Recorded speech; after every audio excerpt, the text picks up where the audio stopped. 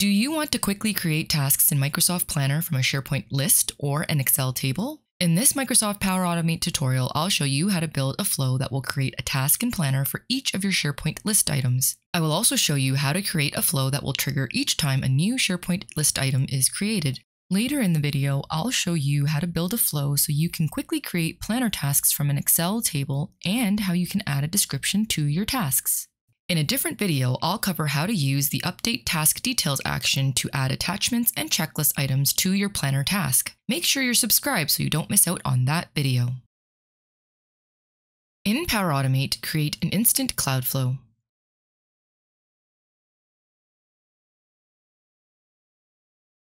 Select the manual trigger. I'll be using the classic designer for this tutorial as the new designer still has a few bugs. Add a Get Items action.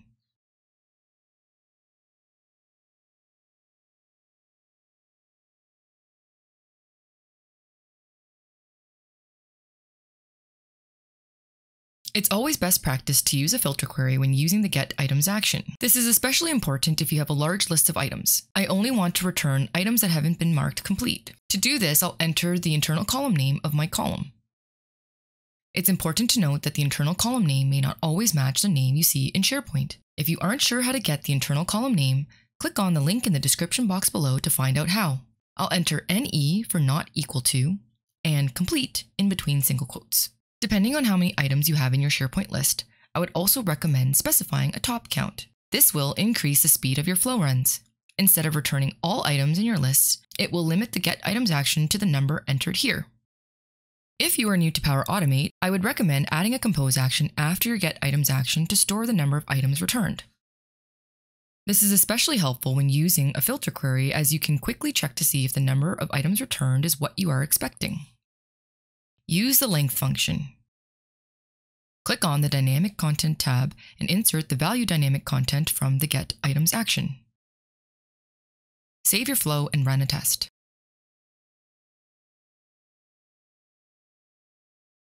Since I've set a top count to 3, I'm expecting the output of this compose action to be 3. If the compose action is returning 0, you may need to adjust your filter query. Add and apply to each action. Insert the value dynamic content from the Get Items action. This action will loop through each item returned from the Get Items action. The Assigned To column in my SharePoint list is a multiple choice person column. In order to assign users to a task in Planner, I need a string of users' email addresses separated by a semicolon. Add a select action. We'll use this action to pull the email addresses only from the multi-person column. In the From field, insert the multi-person column dynamic content. In my case, it's Assigned To. Click on this icon to switch from map to text mode. In the Map field, insert the email dynamic content from the multi-person column. When you do this, Power Automate will automatically nest the select action inside an apply to each action. This apply to each action isn't necessary. Drag the select action outside of the apply to each action and delete the apply to each action that Power Automate has automatically added to your flow.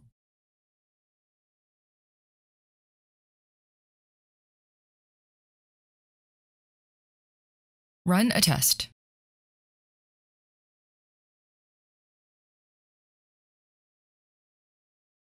The select action outputs an array of email addresses. To convert the array of email addresses into a string, add a join action. In the From field, insert the output from the select action above. In the Join With field, enter a semicolon. Run a test.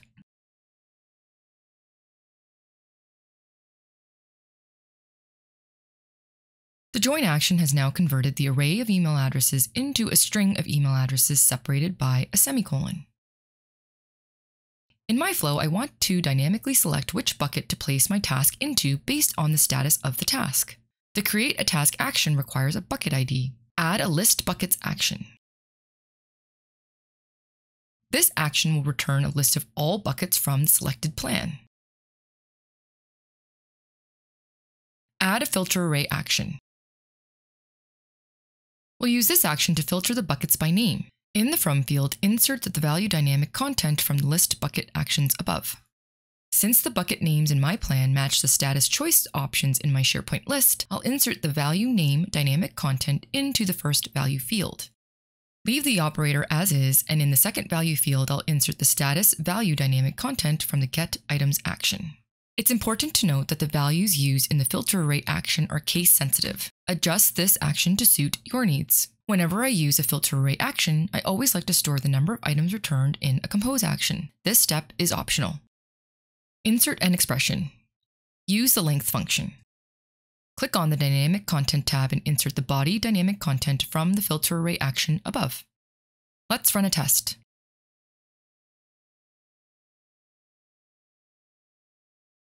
The filter array action has returned a single item. Since I'm using a choice column to determine which bucket the planner task is created in, I need a way to add a bucket if the filter array action doesn't return any items. Initialize a string variable in the root of the flow to hold the bucket ID.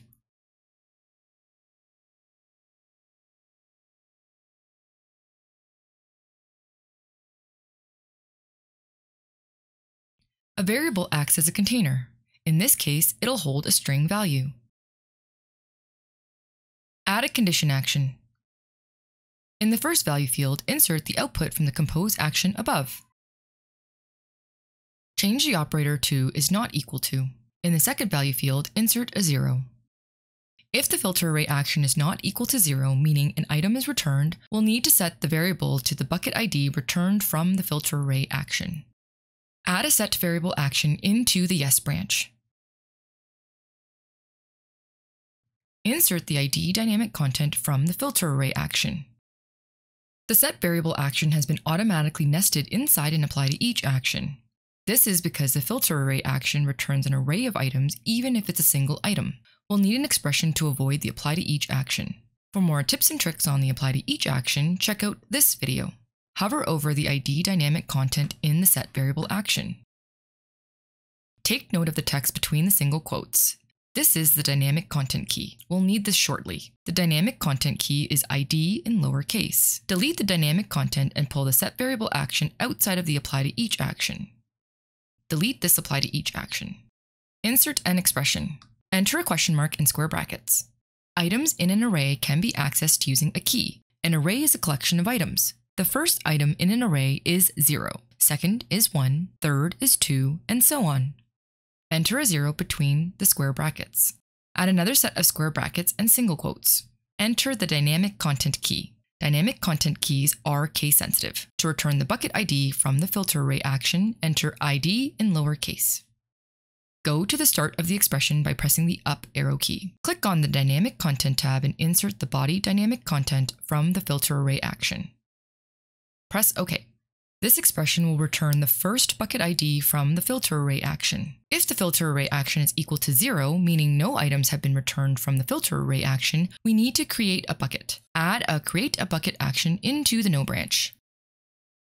Insert the status value dynamic content from the get items action into the name field. Select the group ID and plan ID. Add a set variable action.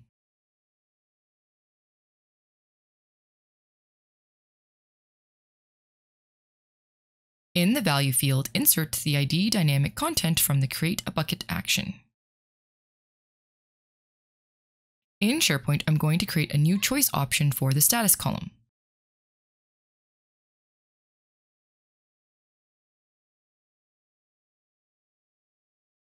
I'll change the status of this item and run a test.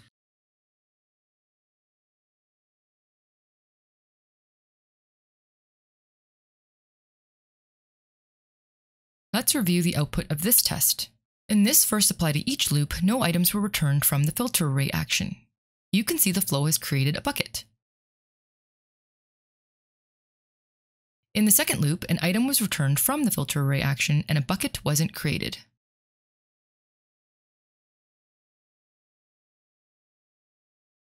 Insert a create a task action outside of the condition. Since we've used a variable to store the bucket ID, we only require a single create a task action. Select your group ID and plan ID. In the title field, insert the title dynamic content from the Get Items action. For the bucket ID, select Enter Custom Value. Insert the variable. For the due date time, insert the due date dynamic content from the Get Items action. In the Assigned User's ID field, insert the output from the Join action. Run a test.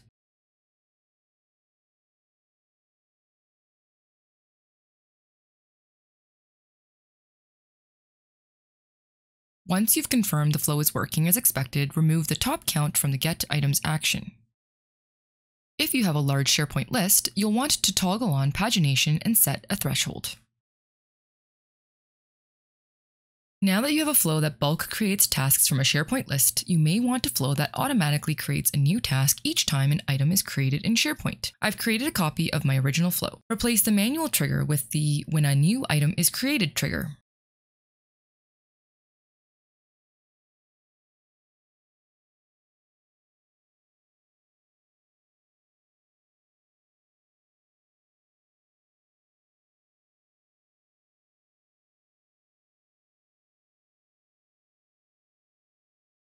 Since this trigger will only return a single item, I'll need to pull these actions outside of the Apply to Each action.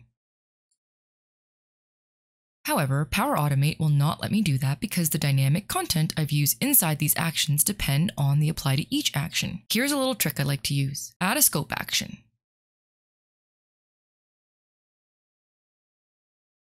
The scope action is optional. I prefer to use it so I only need to copy a single action to my clipboard rather than needing to copy each action individually. Drag all these actions inside the scope action.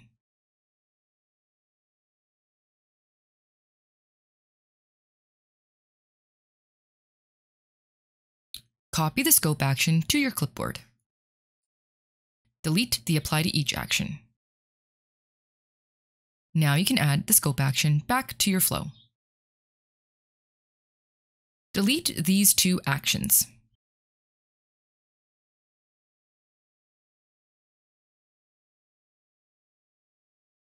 Any dynamic content in these actions that reference the Apply to Each action from the previous flow will need to be replaced with the appropriate dynamic content from the flow trigger. If you hover over the dynamic content label, you can see the reference to the Apply to Each action. If you try to save your flow as is without making any changes, you'll get an error. In the From field of the Select action, delete this dynamic content and insert the appropriate dynamic content from the flow trigger. In my case, it's the Assigned To dynamic content. This is the dynamic content from the multi-person column. In the Map field, delete this dynamic content and insert the Email dynamic content from the multi-person column. In the Filter Array action, replace the Status Value dynamic content with the Status Value dynamic content from the flow trigger. We'll need to do the same for the Create a Bucket action.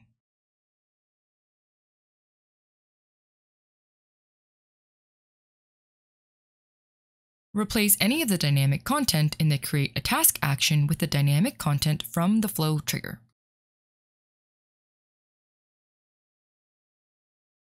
Run a test.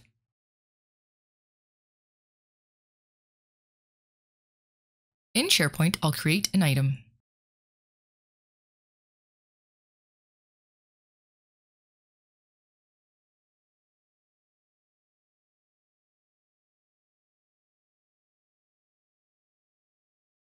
Let's check Power Automate. The flow ran successfully, and the task has been created. If you are using an Excel table instead of a SharePoint list, the flow logic is the same. Start with a manual trigger. Instead of the Get Items action, use a List Rows Present in a Table action. Your Excel data must be in a table to use this action. Select your location,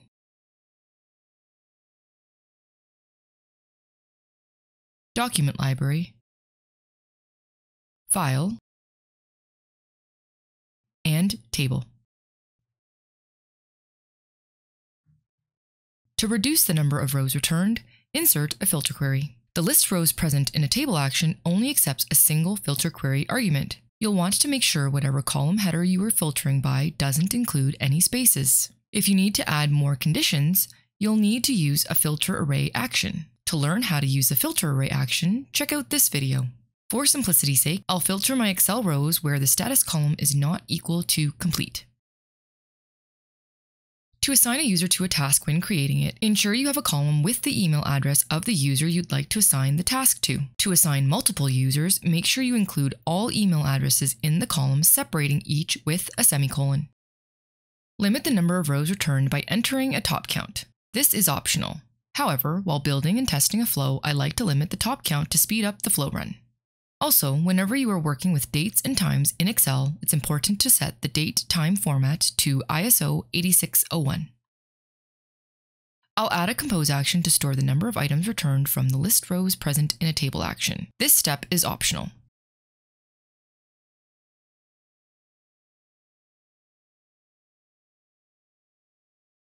Save your flow and run a test.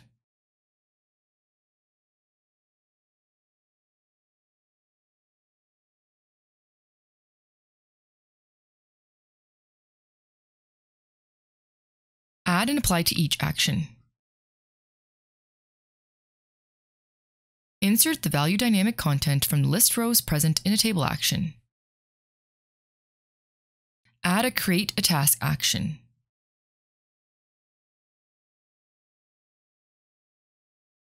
Select the group ID and plan ID.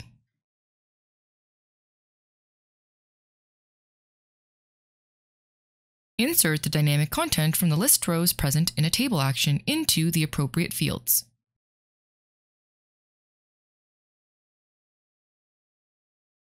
Run a test.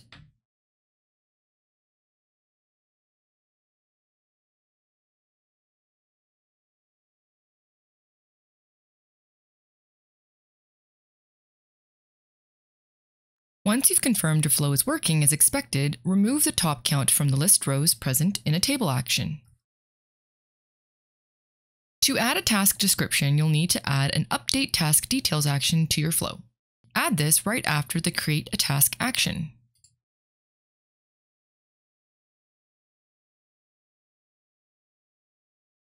In the task ID field, select Enter Custom Value and insert the ID dynamic content from the create a task action above. In the description field, insert the dynamic content that contains your task description. In my case, it's task description.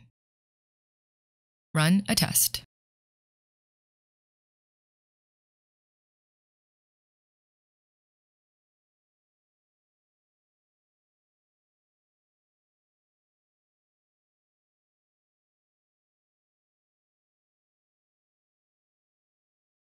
What other planner automations are you looking to create? Let me know in the comments down below. If you found this video helpful and plan to quickly create planner tasks with a Power Automate flow, please consider giving this video a like. If you would like to learn how to use a filter array action in your Power Automate flows, watch this video. Don't forget to subscribe so you don't miss out on any other Power Automate tutorials. Thanks for watching.